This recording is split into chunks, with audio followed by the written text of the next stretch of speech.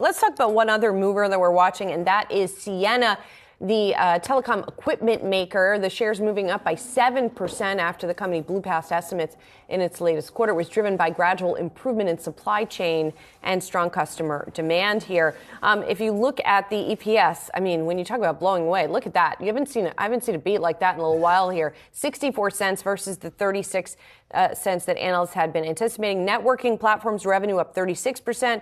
Converged packet optical revenue, whatever that means, up 36%. Routing and switching revenue, I know what that one means, is up 39%. So seeing some big double-digit gains in various lines of its business as it did get some of its supply chains back online. Yeah, not a lot of for me to add to that analysis there, but looking at a chart on the Wi-Fi Interactive, I'm going back 5 years, so this predates the pandemic.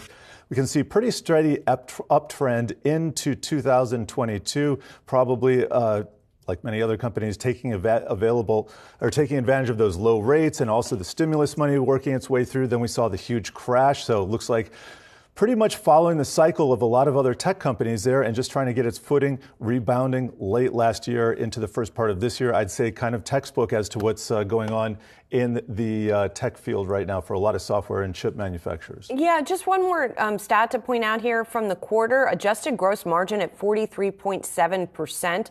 It's still lower than a year ago, but analysts were only looking for 41.8%. So that's one of the other things powering the earnings.